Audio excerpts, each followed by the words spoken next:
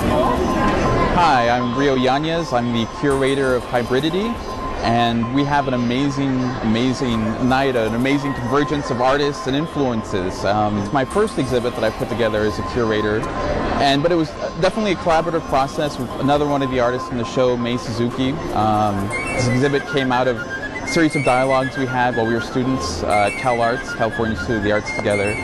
And after bouncing off all these ideas and talking about culture and identity and aesthetic influences, I was just really inspired to try and assemble a show that kind of brought those different elements, talking about identity and talking about our creative processes and what influences it and how we see ourselves and how we see the world.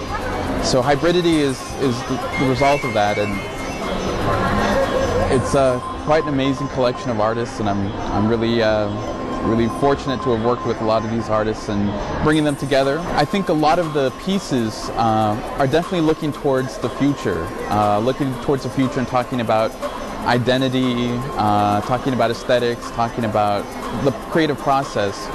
And some of the pieces I think are a little cautious, and some are very optimistic about the future. But I think what I want the cumulative effect to be when you walk in here and see the works is that the possibilities are endless. My name is MariNaomi, and these are my watercolor paintings of clown-themed Japanese characters. I do sumo wrestlers, ninjas, and other geishas, Japanese character actors.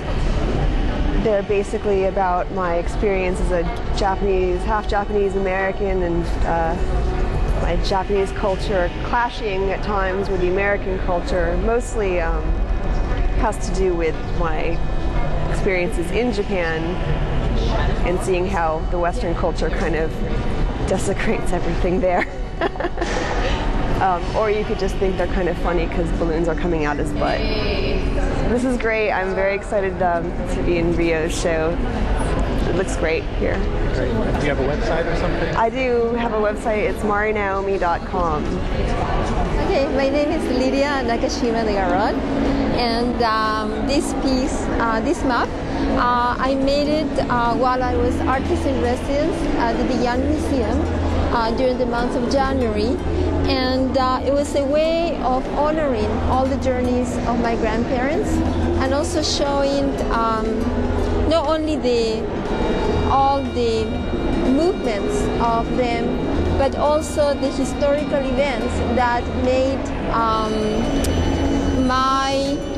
my birth in Chile happening. Like the atomic bomb in Hiroshima killed all my relatives from Japan, and so my Japanese parents couldn't go back to Japan, so they have to stay in Latin America. And then I include here the coup d'etat in Chile that made the reason why I went to Hawaii to study, and so made my own migration from Chile to Hawaii and then to California. So the map is a way of kind of showing all these lines that have created me in many ways and kind of mold my ethnicity. Hi, I'm Cynthia Tom, and I'm part of the Hybridity show here at SOMArts Cultural Center. And my installation, which is this large room you see behind me, is called A Place of Her Own.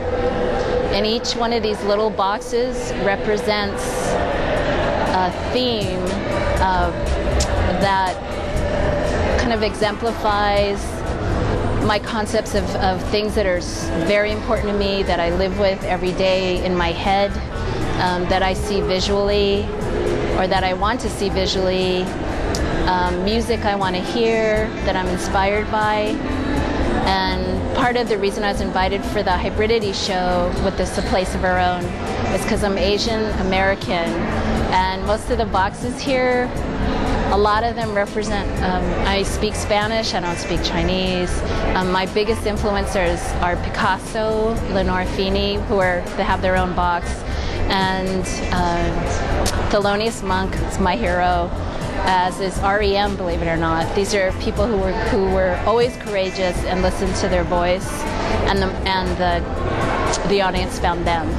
So Yeah, and I love chandeliers. I don't know if you could see them, but everything in here has deep, deep meaning for me, and it keeps me inspired, and it also makes me courageous. My name is Nicole Schach, and you are at Hybridity for SOMArts Cultural Center.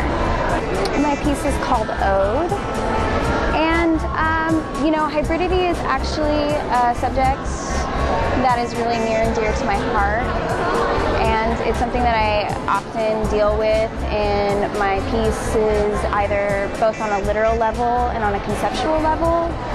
I come from a background that is very mixed, and I think it really influences my memory and obviously my cultural identity and the imagery that I choose. And I really do try to choose imagery that is really a mix of just ephemeral stimulus, environmental stimulus, and things from my memory. And it's really interesting to see so many people and their take on that subject matter, to really see the cross-cultural references and the unexpected presentations for a lot of the subject matter. So I think I'm really honored, actually. So.